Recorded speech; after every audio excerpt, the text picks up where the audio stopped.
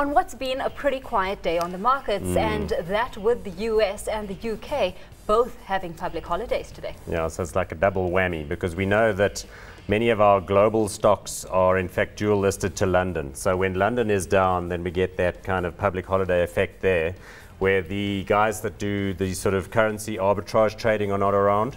So those are people who'd look at SAB Miller in London and here and compare the price and look at the currency and so on and do little kind of short-term dated trades. So that lessens the volume. I mean, a normal run rate these days on the South African market is about 10 billion rand. And we did about 3 today when last I looked.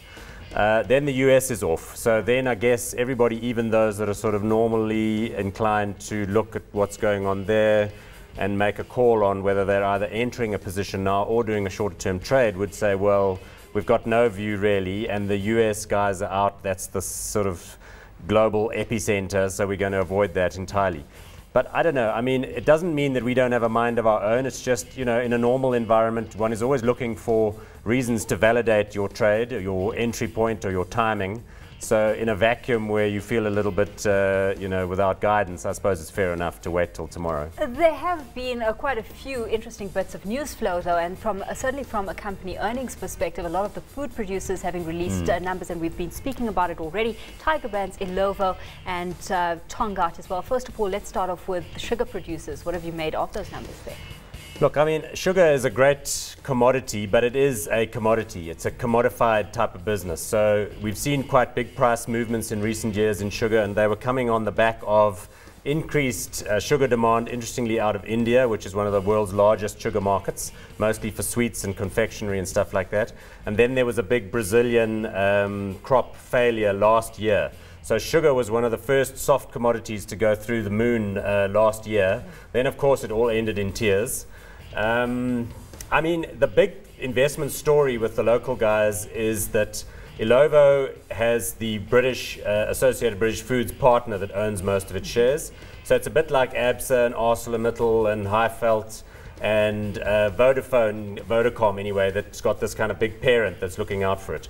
That can be a good thing, because normally they try and jazz up the dividends, and they're expanding into these other countries that have preferential access to Europe. So I think that's a sustainable and obvious investment. The only difficulty is the weather.